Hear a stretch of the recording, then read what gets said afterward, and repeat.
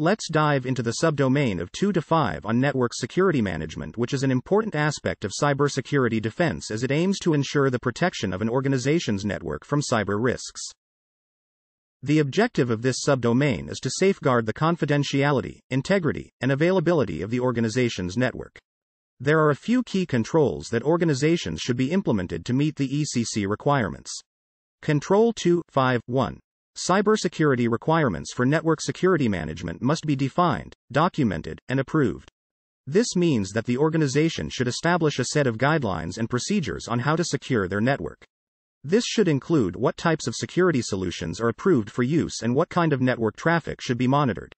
Creating a network security policy is an important step in meeting the requirements of the NCA-ECC standard and protecting your organization's network. The policy should include the following key elements. The purpose of the policy should be clearly stated, and should include the objectives of the policy, such as protecting the confidentiality, integrity, and availability of network assets. The scope of the policy should be defined, and should specify which network assets are covered by the policy, as well as which individuals, systems, and devices are subject to the policy. The policy should specify the network security standards that will be used by the organization, and should also outline the technical and regulatory limitations of those standards. The policy should include guidelines for monitoring and controlling network access, as well as procedures for responding to security incidents. The policy should include guidelines for the use of security technologies such as firewalls, intrusion detection and prevention systems, and virtual private networks, VPNs. One example of a use case scenario for this control would be a retail company that processes credit card transactions through their network. In this scenario, the company would need to ensure that their network is protected against cyber threats such as data breaches and unauthorized access to sensitive information. To meet this control, the company would need to define and document their cybersecurity requirements for network security management, which would include controls such as firewalls, intrusion detection and prevention systems, and network segmentation. To start, the company would conduct a risk assessment to identify potential vulnerabilities in their network and to determine the types of data and information that need to be protected. Once the risks have been identified, the company would then develop a set of cybersecurity requirements for network security management that include specific controls and procedures to mitigate those risks. It's also important to consider regulatory and compliance requirements. The company should make sure that they are in compliance with the standards, best practices and laws that apply to the company. Control 2.5.2 states that the cybersecurity requirements for network security management, as defined and approved in Control 2.5.1, must be implemented. This includes putting the guidelines and procedures in place to protect the organization's network from cyber risks. This can include training employees on how to use the approved network security solutions, implementing security solutions on the organization's network, and regularly monitoring the network for security threats. A possible approach for implementing these requirements could include conducting a risk assessment to identify potential vulnerabilities and threats to the network.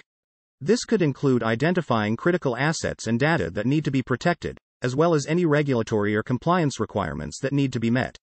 Once the risks have been identified, the organization can then implement appropriate security measures to mitigate those risks. Examples of security measures that could be implemented include firewalls, intrusion detection and prevention systems, IDS, IPS, virtual private networks, VPNs, and network segmentation. Additionally, it is important to implement strong access controls and to monitor network activity for unusual or suspicious activity. When it comes to technology, there are many commercial and open-source solutions available to help organizations implement and comply with network security management requirements.